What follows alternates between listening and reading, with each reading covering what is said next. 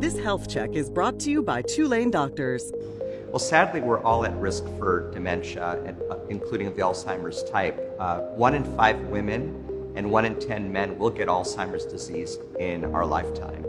While we can prevent cognitive decline and dementia, including Alzheimer's disease, through various lifestyle and behavioral activities or interventions, we all can do things to improve our brain health on our own if we're aware of the lifestyle and behavioral activities that will reduce the risk, and if we partner with our primary care provider to address our risks. For those of us who really want to drill down deep and get more information about brain health, Tulane has a special program, the Brain Health Program, dedicated to that purpose.